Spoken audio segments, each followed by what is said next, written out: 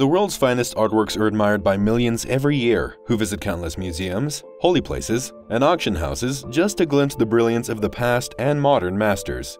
To be in the presence of the finest art can lift the spirit in countless ways, and billions of dollars are paid every year for the privilege. But the art world has a dark side, and the astonishing phenomenon of forgery might change the way a person looks at a painting forever. One early afternoon in the extraordinarily hot year of 1910, the artist Auguste Rodin sat in a wicker chair across from the writer, Paul Cassel, and expounded on his theories of art and its place in the human experience. Rodin was in a prime position to declaim on the topic, for he was well into his 70s that scorching summer, and he had been among France's most prominent artists since winning the commission for his unfinished work, The Gates of Hell, in 1880. Since then, he had completed numerous masterpieces and received the acclaim of critics. His 1904 sculpture, The Thinker, is one of the few compositions that is instantly recognizable on sight to art lovers across the world. But before we explore how the lines between high art and low commerce intertwine, if you're interested in early access to videos and live chats with the creator of Intrigued Mind, consider subscribing to our Patreon. Your support will greatly help us keep the channel producing more intriguing content. Sharing his lifetime of wisdom with Cassel, Rodin said, "Art is contemplation. It is the pleasure of the mind which searches into nature and which there divines the spirit by which nature herself is animated. It is the joy of the intellect which sees clearly into the universe and which recreates it with conscientious vision. Art is the most sublime mission of man, since it is the expression of thought seeking to understand the world and to make it understood."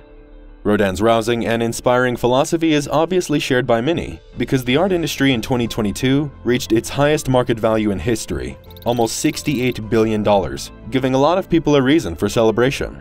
The largest national market for art in that vast trade remains the United States, while Britain overtook the People's Republic of China for second place. With such large sums of money involved, it is perhaps unsurprising that the art world has seen an inordinate and sometimes fantastic amount of forgery in recent decades. And the shadowy underworld of fake art dealing is just as healthy and robust as its genuine counterpart. Indeed, while Rodin's statement encapsulates a notion on which all creativity would ideally base itself, his admirer, Oscar Wilde, made an observation that was just as valid some years before, in an essay published in the 19th century literary magazine, Lying. Wilde said, "The telling of untrue beautiful things is the proper aim of art." In a world where the International Monetary Fund estimates that the fraudulent art industry is worth more than $6 billion alone, it seems that Oscar Wilde, as usual, was onto something. Of course, art getting passed off as the work of older or more established artists, thus exponentially increasing its value, is nothing new. During the Renaissance, for example, originality was not so prized as it is nowadays. Form, inspired by the ideals of the ancient Greek philosopher Plato, as well as subject, was paramount above all other considerations. In the 15th and 16th century artist workshops of Italy, art was treated as an industry, and apprentices in their early teens learned by copying the work of the master every day. Only when they could reproduce the artist's style to a T would an acolyte be allowed to work on commissioned works. One such apprentice was Michelangelo Buonarroti, who early in his career as an independent artist was involved in an art scam of his own. When Michelangelo was aged just 21, his patron, Lorenzo de Pierfrancesco de' Medici, bought a miniature statue of John the Baptist from him. The Medici were as well known for their enterprising nature as their sponsorship of the arts, but Lorenzo, who had also employed Botticelli to create the world-famous Birth of Venus, asked Michelangelo for an extraordinary modification. He requested that Michelangelo make it appear that the statue had been buried and aged, thus giving it the appearance of a piece from the time of the ancient Romans. Interest in antiquity was at a fever pitch across Italy, especially since the rediscovery of Nero's Golden House Palace in Rome a decade before, and Lorenzo was sure that he could fetch a higher price for the statue in Rome if it were passed off as an antique. Michelangelo duly provided the reworked statue, and it was sold to a cardinal. But the scam did not have the result that either man envisioned when they embarked on the deception. The middleman in the deal, Baldassare de Milanese, paid only 30 ducats in Florence for the statue, but sold it to the cardinal for 200. At first, the cardinal was very pleased with his purchase. However, he soon learned the truth of its origin and dispatched one of his agents to hunt down the artist who had committed the fraud. When the cardinal's man eventually found Michelangelo in his workshop in Florence, and he saw the young artist's capabilities with both sculpture and drawing, he immediately invited Michelangelo to Rome. The scandal made Michelangelo's name in the Eternal City, And though the cardinal never paid Michelangelo any of the money he retrieved from the agent, within 2 years, he had been commissioned to complete his first great masterpiece, the Pieta. After that, Michelangelo's status as one of Italy's greatest artists was assured, and he would go on to create the masterpieces of culture like the Sistine Chapel and the Statue of David that the world still flocks to see every year. While this was a case of outright fraud on the part of the artist, patron, and dealer, the line of what constituted genuine work and counterfeit was often blurred. The 17th century Flemish artist, Peter Paul Rubens, is a case in point. Rubens was a well-known and greatly admired artist in his day, but in the century since, his work has become associated with the widespread usage of apprentices and subcontractors to fulfill commissions. This was nothing new, for it was known that artists like Raphael and Michelangelo often used their apprentices to fill in simpler sections of very large canvases, while the masters themselves would concentrate on more difficult sections like the hands and feet. This would allow the artist to complete the work much more quickly, and so accept more commissions for pay. Michelangelo's solitary work on the Sistine Chapel became so famous in part because he seems to have worked on it almost completely alone for 4 years. His rival, Raphael, meanwhile, had a private joke at the expense of Michelangelo by including him in his painting of the School of Athens, which depicted the giants of art, science, and culture from antiquity to his own period, but drawing Michelangelo in a huge pair of purple boots, the only figure not barefoot, as he would never lower himself to drawing his competitors' feet.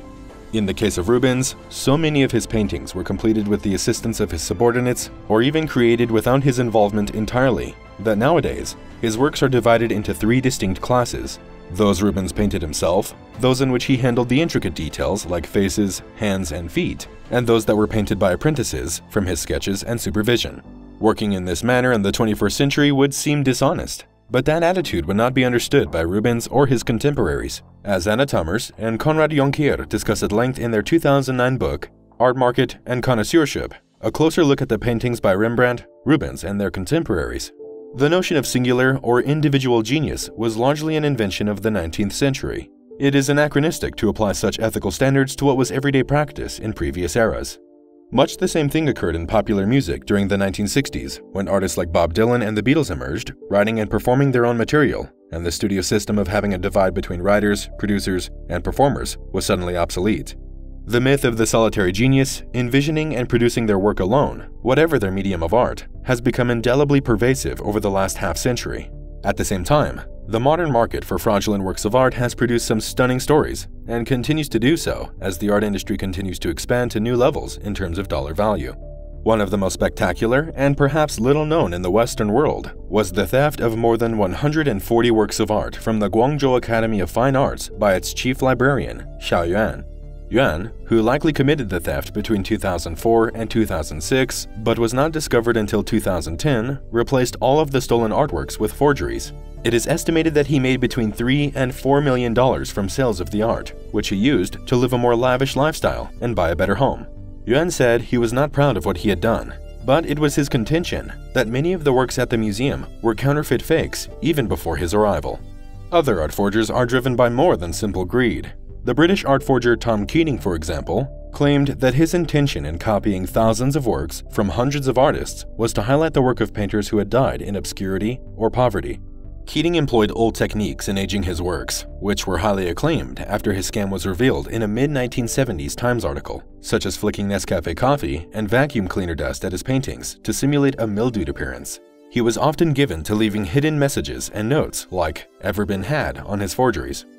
Keating faced trial at the Old Bailey after his arrest in 1977, but injuries from a motorcycle accident, combined with ill health brought on by decades of smoking and exposure to the fumes of art-related chemicals, meant that the Crown dropped the charges, and he went free. His accomplice, Jane Kelly, had pleaded innocence and was given a suspended sentence. Once the stress of the trial was removed, Keating's health rallied, and he became a celebrity in the United Kingdom, presenting 2 television programs for the BBC and later Channel 4, demonstrating the techniques of the artistic masters to the public in their millions. His works are now collector's items in themselves, and Keating paintings, even the fakes, command high prices. Another pair of British forgers who employed the vacuum cleaner technique were John Myatt and John Drew. Their collaboration started in the early mid-1980s after Myatt placed an advertisement selling what he called genuine fakes for £150. Myatt was a former art teacher who had left the profession to take care of his children after his wife had departed the family home.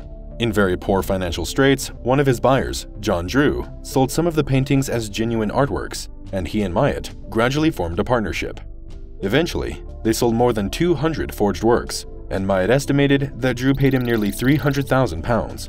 What was even more incredible was that their clients were not just private buyers, but esteemed and trusted houses like Christie's and Sotheby's. Like Keating, Myatt's notoriety, once he and Drew had been caught and arrested, led to his work becoming successful in its own right, and he's made many television appearances, along with his and Drew's story being dramatized in books and on screen. Whether for mere profit or the satisfaction brought on by passing one's work off as equal to that of an established genius, it would appear that even forgers like Keating and Myatt follow Rodin's dictate, that art is merely the pleasure of the mind, with another of the great sculptor's caveats added to it. At a different time than his sunny garden conversations with Xell, Rodin also said, "The artist must create a spark before he can make a fire, and before art is born, the artist must be ready to be consumed by that fire of his own creation." Michelangelo, Rubens, Yuan, Keating, and Myatt certainly did that. Whether that fire is worth the risk of deceiving those willing to pay large sums for the work of great masters is of course a moral question, sure to keep intrigued minds occupied for a very long time. For more videos on the most amazing forgotten parts of our history, be sure to subscribe to the Intrigued Mind channel, like the video, and leave your suggestions in the comments below.